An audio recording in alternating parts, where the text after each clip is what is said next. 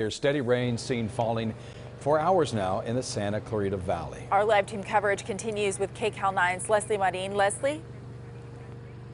Sarah, Jeff, the rain hasn't stopped since it started right around 6 p.m. here in Santa Clarita. We're at Soledad Canyon and Bouquet Canyon, right on the corner here, and you can see just how soaked the roadway is behind me. In the last few minutes, the rain has started to pick up after we saw it die down for just a moment, but if you're going out, you're driving, you want to be careful. These roads are very slick and this rain continues to come down. I do want to get to some video from earlier tonight. Now, the rain, like I said, started coming in right around 6 p.m. and hasn't let up here since we got here. Mixed with wind, it's making for brutal conditions. It is cold out here. You can see as people try to race to their cars in hopes of not getting drenched earlier, but we did catch up with some residents who were pretty satisfied to see the downpour.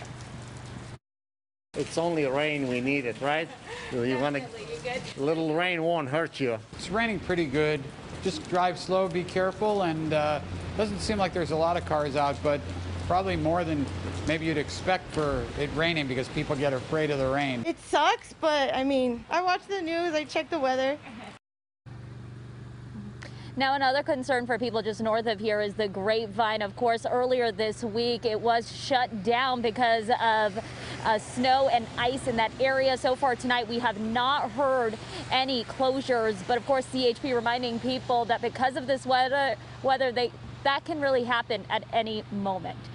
So you have to be diligent. You have to watch the news, keep up with the weather just to make sure you know if those closures are coming. Reporting live in Santa Clarita, Leslie Marin, KCAL 9 News. Leslie, thank you for hitting the streets for us. We appreciate it.